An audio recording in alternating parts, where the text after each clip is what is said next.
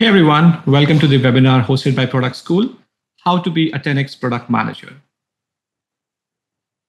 Before we start, let me introduce myself. I'm Abhishek. I'm a product lead at Square. At Square, I manage seller operation for Square Online's e-commerce product. I moved from engineering into product management in 2016, and all I can say, I've been loving every second of it. I'm extremely passionate about the craft of product management and continue to spend time in investing and learning more about product management.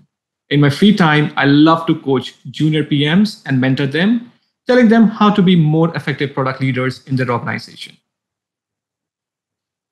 For today's webinar, what we will cover. We'll cover why be a 10x effective PM. Always start with why. And then we'll cover different ways to be 10x effective PM. And if you stick to the end, we have a bonus, which is how you can grow in your current role. All right, before we start, a strong disclaimer. Product management is a well-balanced mix of science and art. And the reason why this is important, and I always like to start with it, is when you're talking about pure science, you basically, if you have predictable inputs, you would get the same output always. But when you're talking about art or product management, what happens is you have people involved and their emotions involved. So even if you have all the same variables lined up, the incentives for people, your stakeholders, your customers, market dynamics may all change. And then what it basically means is whatever advice I tell you or whatever you read on the internet is actually accurate only 80% of the time. The long tail 20% is determined by a lot of other factors outside your control. So whenever you're trying to implement something, just make sure and use your own judgment, whether this is applicable in your specific scenario for your specific organization, or if you have to tailor that advice or the framework that you have learned slightly differently so that it works for you. Having done with the disclaimer, let's just go ahead. Now, a question when I talk about this topic to others, they ask me is, why be a 10x effective PM? Why can't I just continue the way I work and just be happy about it? Definitely that's a choice. But if you aim to be a 10x effective PM, it'll help you to be a better product manager every day, and your improvement and growth will not be linear and bound by time you spend on it, but by the amount of investment you make on it. You will earn respect from your colleagues, and you will be seen as a leader in your organization, bringing in that strategic product leadership thinking, getting work done, and definitely that's very helpful as it opens up various paths for your growth. And finally, the most important thing for me personally is it actually frees up a lot of time to upskill, to pursue your hobbies and other passions. A lot of time people think that in order to be effective, if I'm effective, I'll be able to do a lot more. My thinking is different. If I'm effective, I'll be able to do the task that I want to do, and I get a lot of free time to pursue things other than work. That's my personal motivation to be 10x effective PM. You may have totally different one. But let's dive in and see how one can actually be a 10x effective PM. A lot of people, again, ask me about, hey, can you give me some hacks or shortcuts on how you can navigate certain things? Those hacks and shortcuts are good, but I have seen them work only for a small duration of time. If you want to have sustainable growth, if you want to have a sustainable learning, you have to build strong foundations. And this is the number one criteria. Anything apart from this won't work. Once you have strong foundations, then you can definitely amplify your learning, incorporate hacks, incorporate shortcuts, incorporate frameworks, but this is a prerequisite before you go ahead. How do you build strong foundations? Number one, you have to master your product. Now, one of my mentors told me one thing, in order to be a good product manager, it has to become your second nature. If I wake you up from deep sleep and ask you about your product, you should really know how it works. So get that level of comfort with your product, how your product works, what its limitations are. Know the numbers of your product really well. What's the activation, adoption rate? What's the P&L for your product? And then finally, dog food your product. You cannot build empathy for your users. You cannot really understand your product well unless you experience it yourself. Make sure you carve out some time and see how you can incorporate your product in your own real life. The challenge with not mastering your product is every time a new opportunity comes, every time a new question comes from your stakeholders or others, I see product managers go back to the product, fiddle around with it, try to understand, try to learn it a little bit better, come back with an answer. And that consumes a lot of time. Imagining building out the next gen strategy for your product or your problem area and not knowing your product in depth, you will definitely have a lot of loose ends in your strategy, which will not make you look professional or good. Secondly, understand your customers really, really well. Know what are the customers' jobs to be done. What jobs are they trying to achieve, and why would they need the use of your product? This is the number one prerequisite. But then if you take it one level up, you would find the unsaid needs. These are the needs of the customers that are not directly reflected either to customer service, in your qualitative feedback, in your quantitative feedback. These are the hidden intrinsic needs that they want to perform the job for, but they haven't expressed. This requires a little bit of deeper understanding of your customers to understand what they actually want to achieve versus what they are asking for. And finally, if you take one level up, understand how your customers are interacting with the ecosystem. A lot of PMs just restrict their customer knowledge and understanding to how they interact with your own product. But understand customers really don't care about your product. They care about their problems and how they're interacting with the ecosystem of products. Knowing how your customers are interacting with products outside your area within your company would help you understand their overall needs. And it will also give you a lot of ideas on how you can really, really expand your products. A lot of innovation happens on the peripheries of your own product and its own limitations. So understanding the broader need of customers would really help you be more effective. And finally, taking your strategic hat one level up, knowing your company's goals. What are your company's goals and priorities for that year? And how does your product fit in there? You can call yourself the CEO of your product, but understand the real power of the investment lies with the venture capitalists, who are basically your product leadership in the organization. They would determine what the size of your team is, how much investment your product area would get, how much support you would get from other organizations when you go forward with them for a request. Understanding your company's goals and priorities and how your product fit in there will help you better prepare.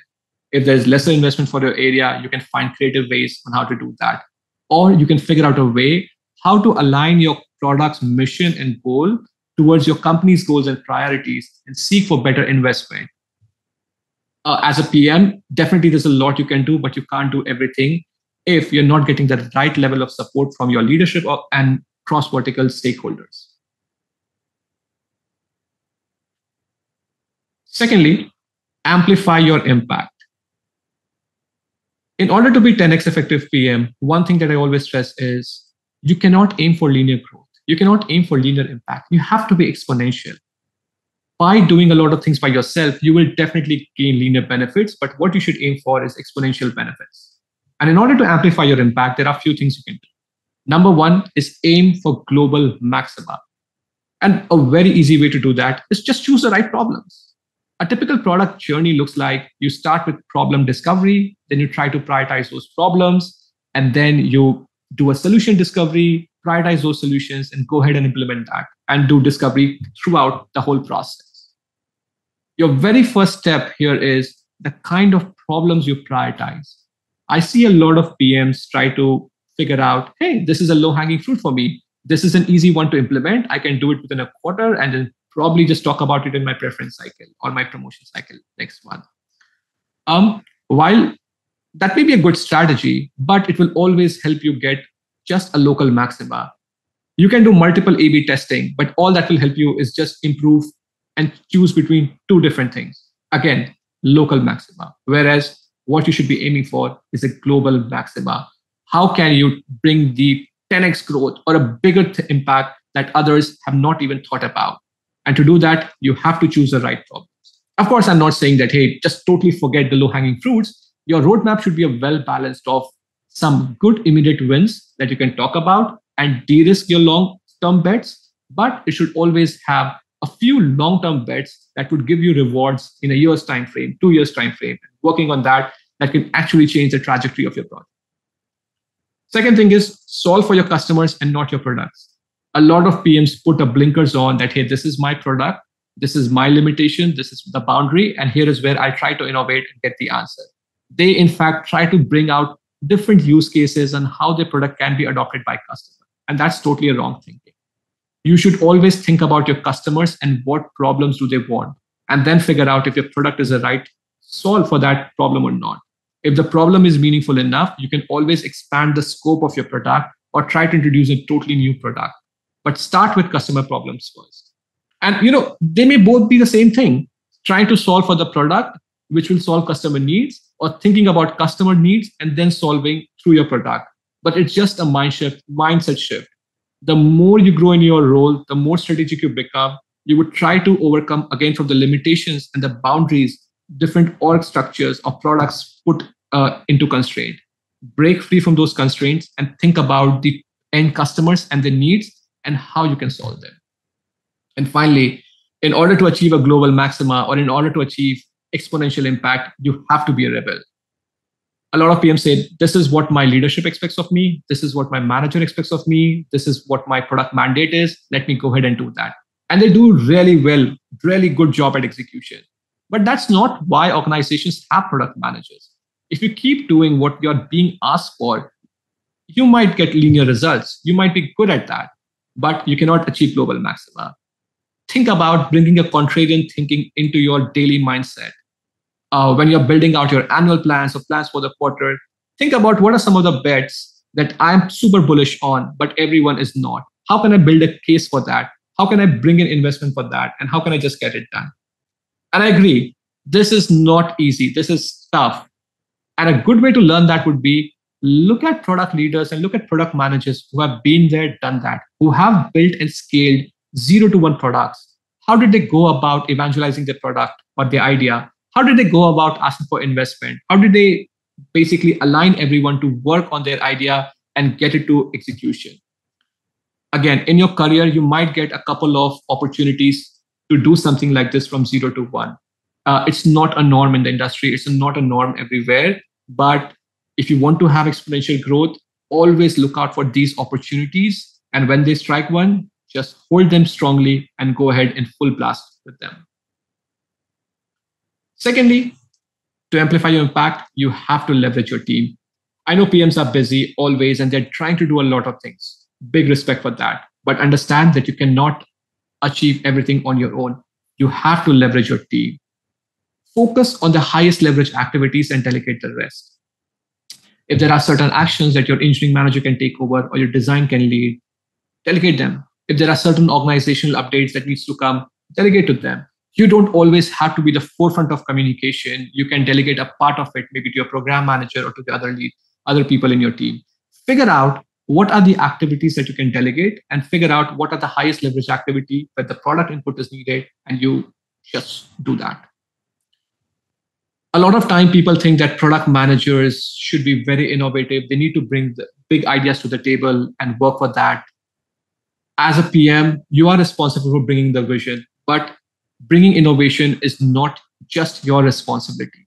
Leverage your team for innovation. Engineers are best candidates who understand the real constraints of the product and how to improve that, who can tell you about the different challenges. Designers are the other stakeholders that you should involve. So in short, try to do things like brainstorming sessions.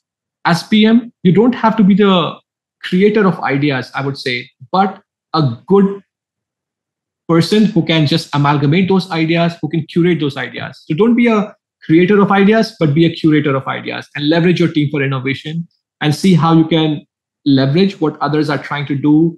And if something is of great importance, build a good case around it and get it done. And finally, this is a very hot take, but my own personal philosophy, rather than doing something wasteful, I would prefer to do nothing. A lot of time PMs feel that, hey, I have some bandwidth left, I have some time left, let me just go ahead and clean up the Jira, or let me just go ahead and do these other work. I would just probably not do that. In the moment when I'm doing nothing, I'm recharging my brain, I'm recharging my thinking, I'm getting a fresh perspective of things, and maybe my mind is free enough to strike the new idea or to strike about how I can solve some of the more complex problems. Again, that's personally my hot take. You're free to do otherwise. And finally, evangelizing your impact. With a lot of coaching and networking and observing other successful PMs, a lot of PMs are able to achieve the first two, like thinking about global maxima, taking big bets, prioritizing the right problems, leveraging the team.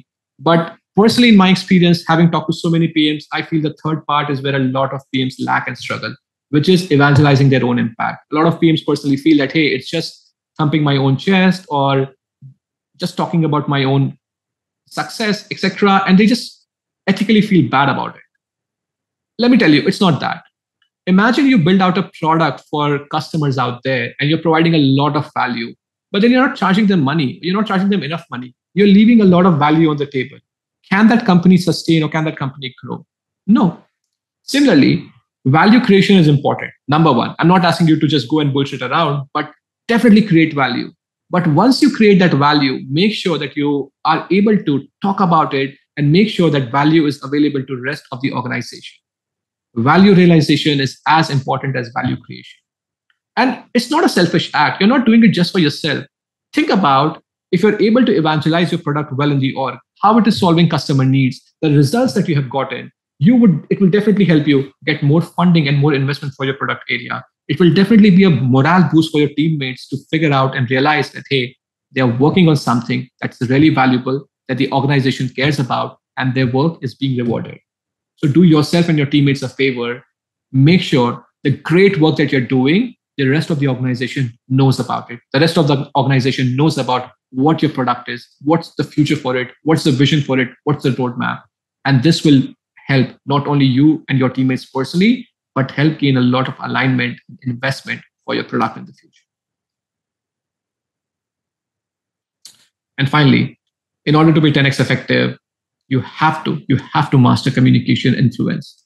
I haven't seen a successful PM who's bad at communicating. In order to be a great PM and have a great influence, you have to master communication. And when we talk about communication and storytelling, these are big topics in themselves. You can read a lot about effective storytelling, effective communication online, and there are many good courses and many good resources and books out there. But if I break down and condense everything to just one point, that would be bring extreme clarity. PMs are the only one who know the full picture end to end. You would know the technical constraint from your engineers, or you can bring them to the table. You would know the design constraints. You would know the constraint from legal implications, compliance. You would know what the sales want. Sitting at the intersection of everything, PMs understand what every stakeholder wants, what the constraints are, and how you have to operate and navigate with them. So as a PM, your number one job should be to bring extreme clarity. Why are we doing this? Who are we targeting? What are we trying to build? Be very clear and crisp in your communication with everyone. Quick, meaningful alignment is an underrated skill. A lot of people just think that, hey, PMs only do meetings, they just chat and they just talk. But as the organization grows big in size, it becomes more and more important. Different organizations within your company would have different incentives, different KPIs, and different metrics. Bring them all together on a table, aligning them for a single solution, aligning them or focusing on one problem is definitely a big task. And as a PM, in order to be successful, you have to do that. Bring extreme clarity to the table. And finally, influence. You might have heard that nobody reports to PMs, and as PMs, you work with engineers, but they don't report to you. You work with designers, they don't report to you, and you have to influence them. Not only your own team, you always also have to influence your stakeholders on why they should prioritize your ask, why they should just drop everything they're doing and do what you are requesting them. Influence by itself is a bigger topic, but if you condense again influence, it basically aligns to one thing. Understand your stakeholders' KPIs and needs. If you're going forward with an ask to someone, understand why is this ask important to you and the company, but how it would benefit that team, like how it aligns to the work that they are doing, how it aligns to the incentive they are doing. And finally, why is your ask important? Maybe that team or that platform team or stakeholder team is getting thousands of requests every quarter, every year. Why they should prioritize your stuff? What would be the benefit to the company, to the customers, to their own organization when we're trying to do? So influence is not just about good, effective communication. It is definitely a part of it, but it's also doing your groundwork and doing your research to understand what the person ahead of you, you're talking to, wants, and how you can basically answer your questions. Never go to such meetings unprepared. Never try to influence someone without understanding them, what they're doing, what they're thinking, how they think, etc. So make sure you do your groundwork and then you go ahead and influence that. Influence is a very important skill. At the end of the day, as a PM, you will be responsible and asked for the impact you bring to the table. And often to bring that impact, you would have to take a lot of big bets. You will have to work cross vertically with different stakeholders. And the ability to influence them will really help you meet your goals much, much faster. And that's a key difference between rockstar PMs and average PMs. The rockstar PMs are able to bring extreme clarity to the table. They are able to influence people around them, and they're able to get the job done. And finally, learn how to navigate your organization. Understand how your organization is structured. Who are the key decision makers? How is the other organization structured? What do they care about? Be crisp and cut the fluff. When you're talking to leaders, when you're talking to people out there, they have very limited time. They have limited attention span and limited memory. You have to really cut the fluff, cut to the chase, and just talk about in very crisp and clear bullet points. Often, I see PMs just get entangled into the web of organizational structure, going from team A to team B to team C, often trying to request something from someone who are not even the decision makers. And you may spend hours influencing them, but at the end of the day, it's not their call. And all your efforts are futile and wasteful. So in order to not have that kind of situation, understand your organizational structure. Who is the decision makers? How is it structured? What do they care about? And make sure that you contact the right people to get the right stuff done. And finally, a bonus tip. Thank you for staying towards the end. This bonus tip is about growing in your role. This is not talking about specifically promotion, but how can you grow as a PM better and seen and respected as a leader in your organization. And of course, this is a precursor to promotion, and this will help you grow ahead in your role. But understand that promotions are dependent on a lot more variables than just your own performance. There are several dynamics at play, which is a topic in itself. But let's talk about how you can grow as a PM in your role. The number one thing I would say is always do what you commit. Always, always. If you say I'm going to do something, if you say I'm going to get back, always do that within the time frame that you have specified. It will help you gain trust from your peers and the leaders from your org. As a leader, I would care about, if I'm giving this job to Abhishek, will he get it done? Will he do it? And it's a predictable pattern. If I proved myself like 5-6 times, they would definitely trust me. And slowly, the kind of opportunities I'll be getting will grow in size. Like you will get from one opportunity to the bigger opportunity. But in order to gain that bigger opportunity, you have to prove yourself starting from the ground level. The next thing is attention to details. I love PMs who just go deep into their craft. If you're talking about something, if you're proposing something, the amount of details you give, the amount of attention you give to them is really a determining factor between a very well-polished PM versus someone who is very raw. Earlier in your career, try to go as deep as you can. As you grow in your product role, as your sphere of influence increases, you will also have to go broad and probably might have to adopt an eagle eye view where you fly above and see the entire landscape from bird's eye view. But your capability and your skills that you've learned to go deep will also help you dive down like an eagle and catch your prey. So start by getting a depth, giving attention to details, and as you grow, start giving a breadth perspective to what you're doing. And finally, ask for more and do that well too. Once you have proved yourself that you can do a certain things, ask for more. And this can be through innovative ideas that you're proposing and trying to gain investment for that, or asking for a broader role or broader opportunities. This is how a good linear growth and exponential growth in the future can be like. Do what you commit, gain trust, show yourself that you're a very well articulated PM who go in depth, and then finally expand your sphere of influence by asking for more from your leadership. And once you have established yourself, this would not be very tough. A lot of things about success is doing those same consistent, boring things over and over again. A lot of people just give midway. They say like, yeah, I've done this multiple times, and they just try to slack around or cut corners. And in order to establish a great trust and do well in your career, I would advise just be very perfect with what you're trying to do. Raise the bar high for yourself and for people around you. Finally, observe PM leaders around you. A lot of things I talked about earlier in the webinar, a very few of that you can actually learn from books and here and there. A lot of actual learning comes from observing people who have been there and done that. Try to find out PM leaders in your organization or even in different companies around you who you respect and admire. Notice how they solve complex problems. Notice how they resolve conflicts, how they give presentations, how they talk, how they're able to align themselves, how they basically master storytelling. Product management is a craft that you learn a lot by doing. So you have to be around smart PMs, you have to learn and you have to observe how they're doing. Another good way would be read the PRDs that they have written, read the docs they have written, try to see how they bring clarity to the table, how they respond to comments, how they align everyone together. This will definitely amplify your learning. You can learn all of this by yourself. You can make mistakes on the way and then learn from your mistakes. But the problem is this whole path of learning by yourself, making mistakes is effective, but it takes a lot of time. While you can accelerate your learning by learning from others' mistakes, observing these PMs, learning how they do, understanding where they failed and how they rectified that would definitely accelerate your learning. And finally, network and build relationships. Network with other PMs and leads in your organization and even outside your organization. People love to work with people they love and they like. And that's true for bigger organizations, companies, startups, looking for your co-founders, etc. Understand that growth is not linear. A lot of PM thinks that, hey, this is my org chart and org structure. I'm starting with an APM. My next step would be to be a PM, then a senior PM, group PM, and grow in this organization or change companies or be in this line of work. Growth actually is like a jungle gym. There are multiple open paths, and always keep your eyes open for that path.